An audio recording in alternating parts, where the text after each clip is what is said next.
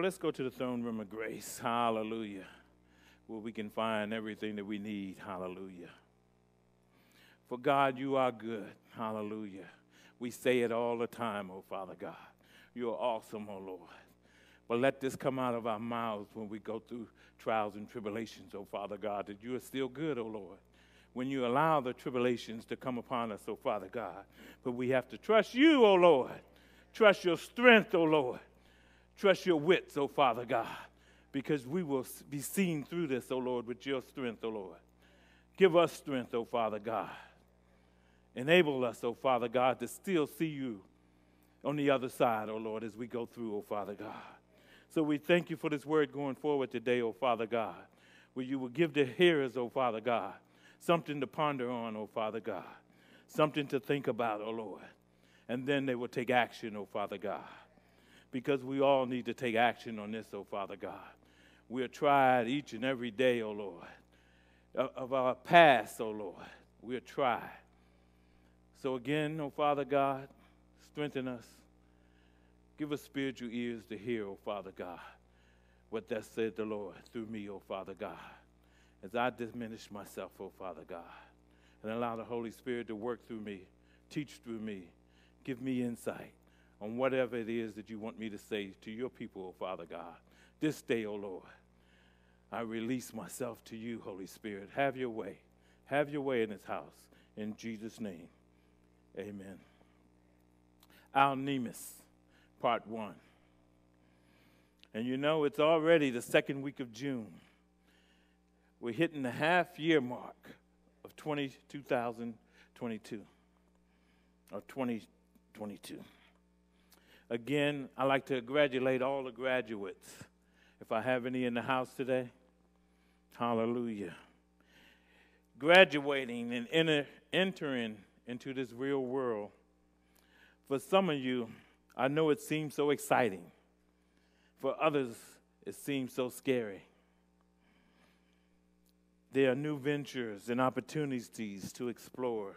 You will meet new people and build stronger relationships with the people you already know. So let me tell the graduates, it has been my experience that as you enter into a new ventures and opportunities, you will encounter people that are good, people that are bad, and some that are ugly. How you handle these encounters will help you grow in grace or grow in bitterness. So let me ask you a question this morning. What do you think is one thing the enemy will use to snare our growth? And before you answer it, you're thinking now, right? Let me give you a clue. A person gets offended or betrayed. What emotion or feeling comes next? And it begins with a U. You guessed it, unforgiveness. Unforgiveness. If we are going to really stand strong in our victory over the power of sin and emerge with the power to win others, we must continue to grow in our understanding on the importance of forgiveness.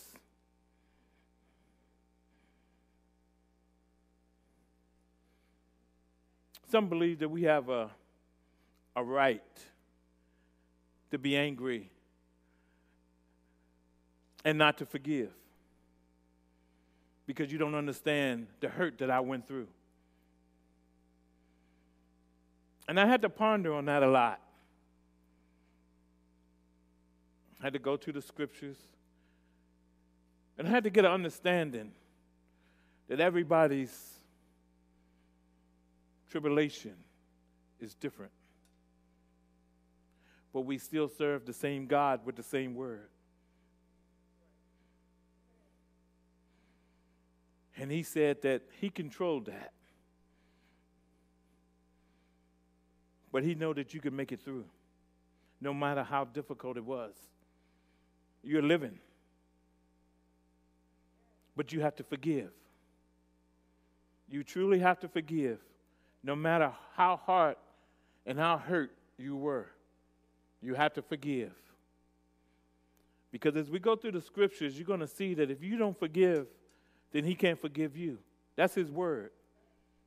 is no matter how we feel. At home, do you hear me?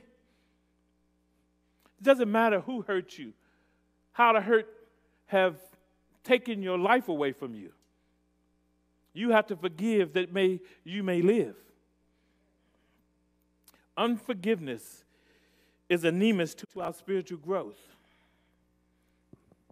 The second slide, please. I missed the first one.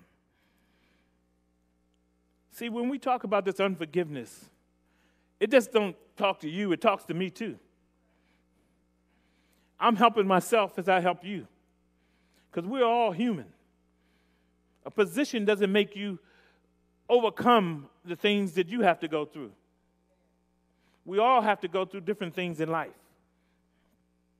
A nemesis is defined as the inescapable agent or someone or something's downfall. Now, we all have a lot of downfalls. Some a couple, some several more.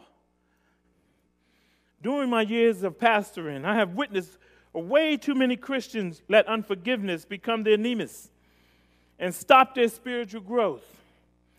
They become stagnant in the work of the Lord, and eventually some walk away from God altogether. Remember King Solomon? He said it in the Songs of Songs in chapter 1, verse 5, or verse 15, excuse me. He said, "Catch for us the foxes, the little foxes that ruin the vineyards, our vineyards that are in bloom." Think about that. When something is in bloom, it's coming alive, and something comes to steal something from it. Listen, this is a viviet of an addressing the fact that little things can wreck relationships. Marriages aren't usually destroyed by major issues or events. Rather, they are harmed by the little things that go unaddressed. Over time, they will grow and cause relationships to decay. You know how you hold things against your spouse? You don't let them know how you feel? And that begins to build as the mountain. And pretty soon, you have so much unforgiveness that you can't forgive them of anything. And yes, you don't have to tell them everything that gets on your nerves. You can just let it go. Let it go. It's not that critical. Little things. They might be a big thing to you, but they're still a little thing. You know, it's a lot going on in this world. We get over one tragic incident, and then it's another. And these things can cause our hearts to harbor unforgiveness. So today, I hope to get you to identify and to catch your own foxes before it's too late. We can all find reasons to justify why we should not forgive.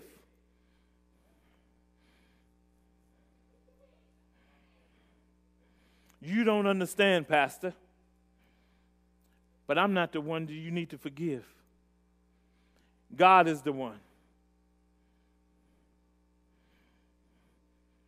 However, if we are going to be true disciples of Christ, then we must follow his directions to rid ourselves of the nemesis of unforgiveness.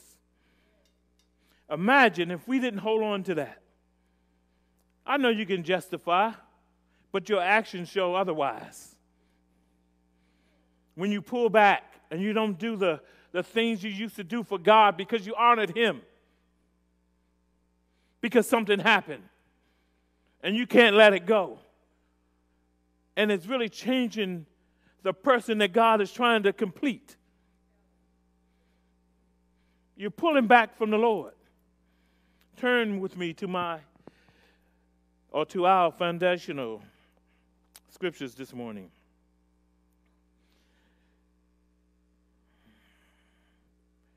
When you try to clean your heart out and make sure you're cool, you go through some things yourself.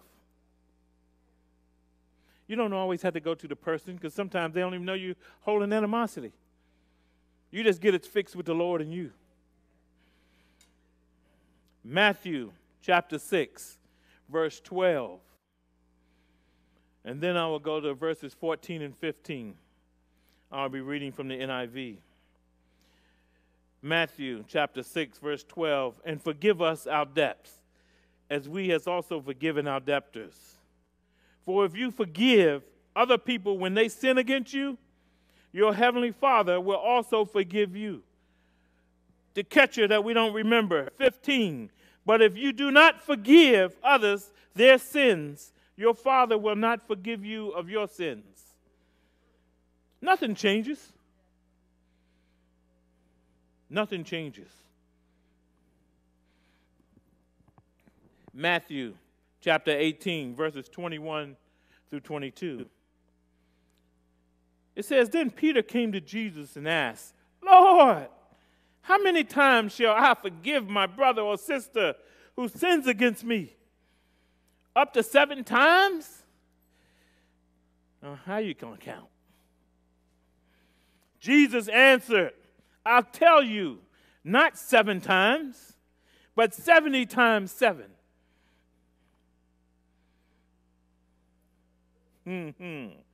Colossians chapter 3, verse 13. Bear with each other and forgive one another. If any of you has a grievance against someone, forgive as the Lord forgave you. So this week, as you begin to study and doing your studies, continue to go through Matthew and Colossians. This will help you. Maybe someone haven't attacked you yet, but it's coming. Ammunition is vital in this type of warfare. The spiritual ammunition will help fight back the enemy. Today, I will be teaching on the what. The what. Next week, it'll be the why and the how. Let's begin our study with the what by accurately defining of this word. I know we all think we know what forgiveness really is, what it really is. Yeah, until we really have to forgive God's way. We all forgive in our own way, right? Okay, I forgive, and you just get on. Ding, ding, ding. Hey, sis, you want to go here like we promised? Oh, no, I got something to do.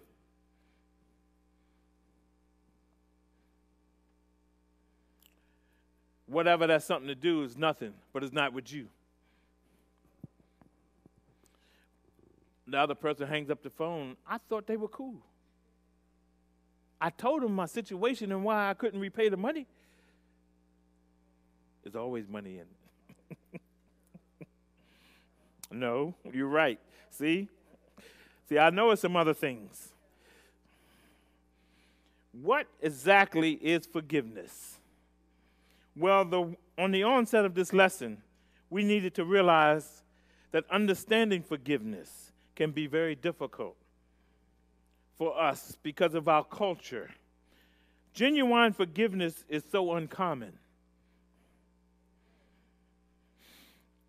I didn't want to get into this, but everybody understood the temperature the last 4 years in the president's house. And that temperature rose, and it almost eroded our country.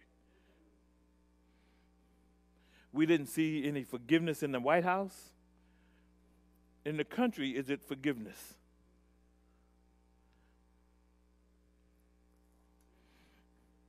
It is more common to be unforgiven than forgiven. In his book, What's So Amazing About Grace, Philip Yancey writes that unforgiveness plays like a background static of life for families, nations, and institutions. Unforgiveness is sadly our natural human state. We nurse sores, go to elaborate lengths to rationalize our behavior. perpetuate family feuds, punish ourselves, punish others, all to avoid the most unnatural act of forgiving. That shows me a person in their mind, they're going through so much. They take something and turn it all around to their favor. And they justify their act of why they did what they did. And when they tell others their story, it's always about the other person. Now, people say they buried the hatchet, but they almost always keep a map that carefully marks the spot where it's buried so they can dig it up when they need it. And it could be years down the road. We nurse our grudges as if it were our precious children. And holding on to a grudge like this is the opposite of forgiveness, because to forgive literally means, slide 3, forgive, to release or send away, to let off. Slide 4, forgiving is choosing to be committed, to not let feelings or resentment come between us and those who have wronged us. We got to choose. You got to purposely choose. Purposely not allow the hurt to overtake. Purposely. So your mind have to understand what forgiveness is actually all about. That tells me a lot when Jesus said 70 times 7. Think about that. That's continuously. I have no right to hold a grudge. Now, I'm talking about me. I don't know about you. I said we justify our acts, don't we? But it doesn't make it right. Well, since forgiveness is not the norm, then perhaps the best way to truly understand what is it? Is it it reminds ourselves of what is not. And one thing forgiveness is not is forgetting. Because if we forgot, we wouldn't have to continuously forgive. When people hurt us deeply, we can't simply forget it and wipe it from our minds. We don't have that ability, do you? That means you don't even know what your bank account is. Where your money at? You would forget it, because you would forget everything. You're right, so you know. No, determining to forgive someone means that every time they wrong you, they did it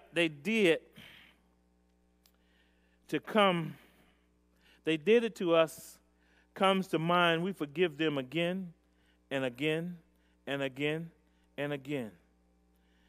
When we grow into that, we really would be the soldiers that God has called us to be. I know we're not there yet. This will stop the devil from coming in and setting up shop in your minds. Colossians chapter 3, verse 13, literally says, keep on forgiving one another. Slide 5. So forgiveness is a continuing process. I think this is what Jesus meant when he told Peter that we are to forgive one another, not 7 times, but 70 times. Forgiveness is something we do over and over and over again. It is not forgetting. In fact, actually has more to do with remembering. What makes forgiveness possible is recognizing and remembering the Lord has forgiven you. Sometimes we forget that. It's like forgetting where you come from, forgetting what you did an hour ago, forgetting what you did last week, how you was feeling, and all the words you were using in your mind. There is an inseparable link between forgiving and recognizing that you've been forgiven. I used to teach on that a long time ago over and over again. How your mind will keep you in bondage if you don't let things go. And then when it's time for you to be forgiven, you won't receive your forgiveness because you knew how long you held that unforgiveness to someone else. To refuse to forgive, in fact, is to burn a bridge over which you must cross. You understand that? That bridge that you must cross, you'll burn it down. And then you look and say, well, I got to cross over to get to safety, to get to freedom, to get to heaven. Forgiveness is also not reconciliation.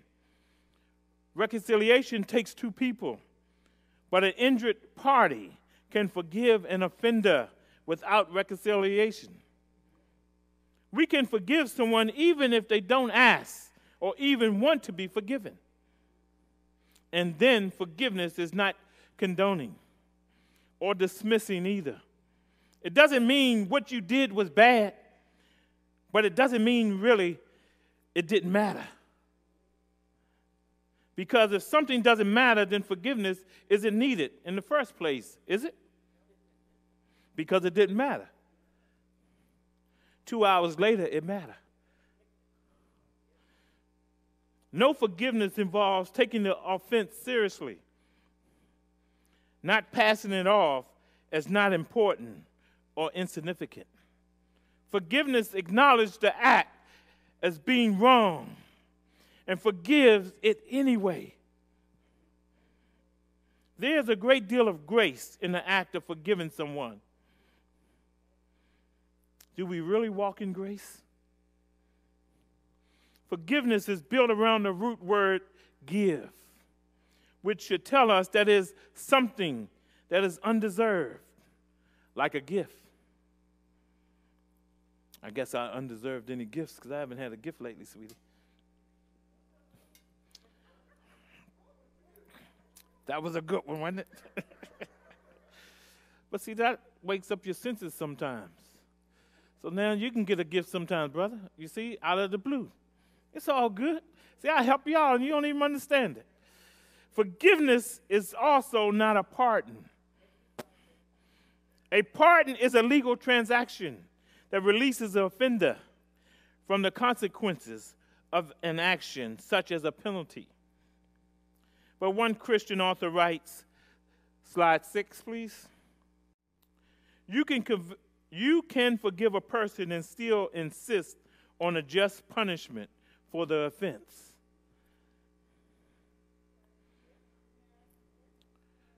We get caught up with that. That's because they murdered my kid, and I'm going to court, and in my heart I want to forgive, but I feel if I forgive, the sentence might be light. I believe we still can insist because that's the law of the land. But I can still forgive him, that I be free from him. Why hold a grudge? It's not going to help my kid. The love is still going to be there. Another thing forgiveness is not, is easy, because that isn't easy. It can be extremely difficult to forgive. Perhaps this is one side effect of our sinful state. Forgiving someone seems to go against our grain, because in that instance, we don't do that very easily. I heard it said that a person can hear over 100 sermons on forgiveness and still not forgive easily, nor do they find themselves easily forgiven. And we are Christians, and by faith we came through salvation and was forgiven. But because we hold grudges and unforgiveness in our heart, it's hard for us to accept God's unconditional love.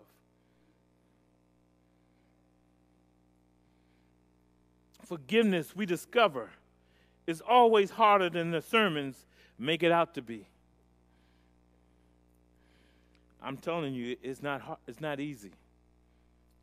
It's hard in your own power. The movie Dead Man Walking tells the true story of how an unsuspected Catholic nun became the spiritual director of a death row inmate. Throughout the movie, the prisoner, who was convicted of a brutal murder of a young couple, does little to make us identify with him as a human being. He is sickening and repulsive, yet this nun, Sister Prejean, continues to guide him, hoping somehow to touch his soul. Finally, she leads him to an act of regret and repentance, and as a result, he declares to the parents of his victims, "I hope that my death gives you some peace." You know it won't. For the parents of the young girl, there is no peace. They have only hate in their heart. And their reaction is understandable, even natural.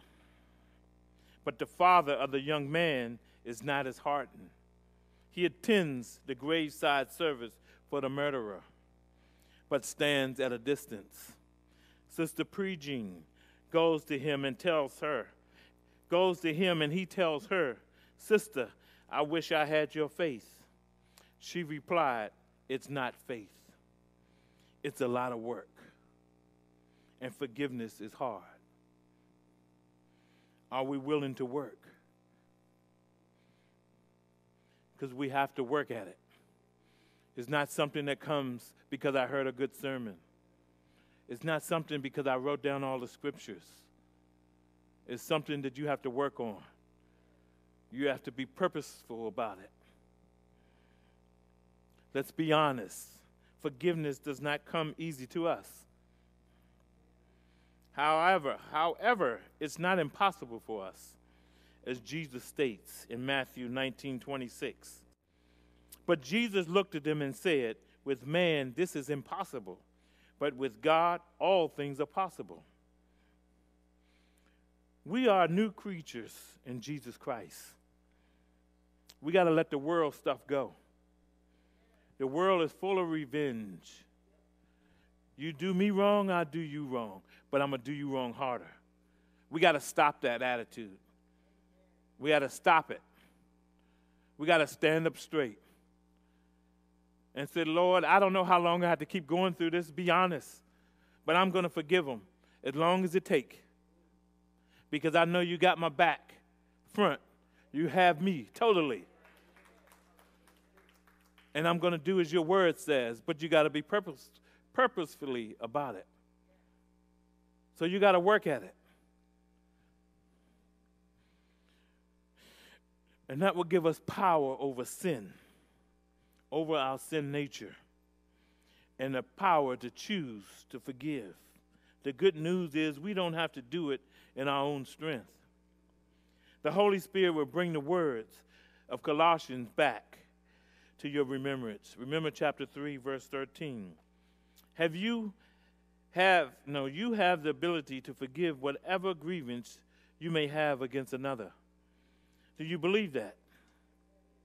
Do you really believe that? I know we don't want to deal with that because you don't understand how I hurt, how that messed up my life. Well, you got an opportunity to change today.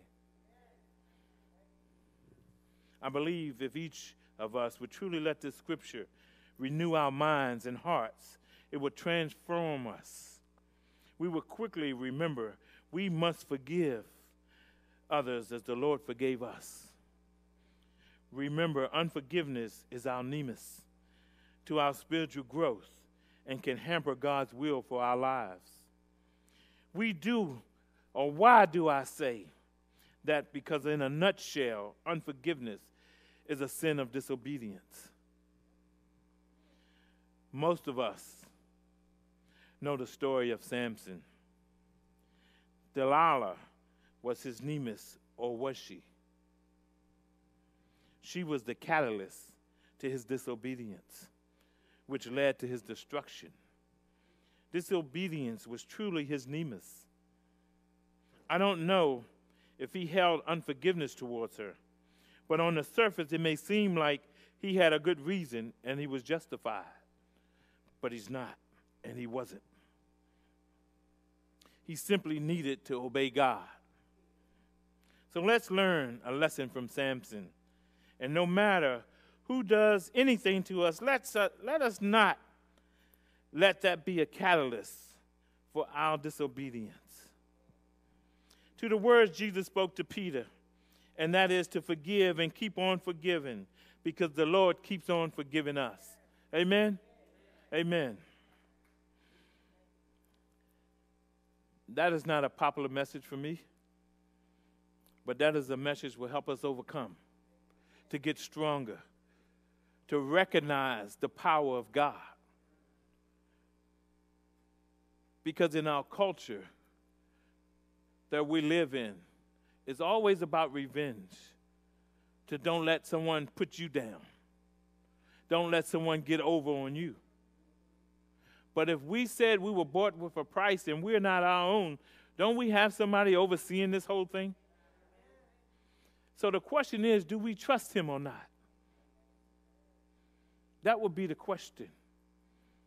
Even though some trials and tribulations have faced you guys right now, do you trust God? And I know you do, because I see your actions. You pressed to get here this morning, didn't you? It wasn't easy, but you did it. 83, almost 83, and 84. I know you 84. And still pressing.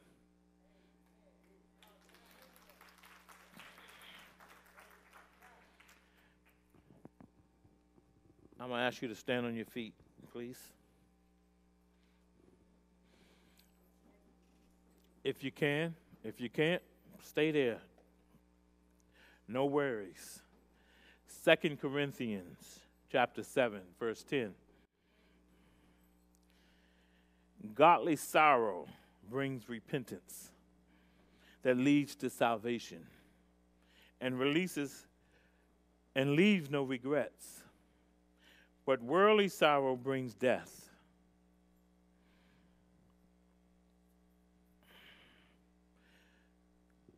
So as we ponder in our hearts, either online or in the house here this morning, I would ask the question, if you don't know the Lord Jesus Christ as your personal Lord or Savior, by this lesson this morning, I hope that you recognize you need a Savior. You need someone greater than yourself. He won't condemn you. He's designed to love you. He's designed to forgive you of all of your sins if you're willing to ask.